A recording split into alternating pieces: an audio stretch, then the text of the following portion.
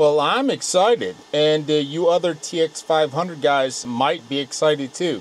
Someone has finally done the work to make the battery pack for the TX-500 truly do-it-yourself. Print it yourself with a couple of items, a switch, a battery meter, pogo pins, and a battery. You can now have your own do-it-yourself, print-it-yourself TX-500 battery pack. Head on, and I didn't do this. I took 4 years of technical drawing and drafting and 2 years of CAD, and I know how much work this is.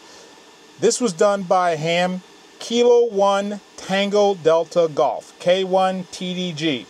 And it's on Printables, and it's up there for all of us to grab.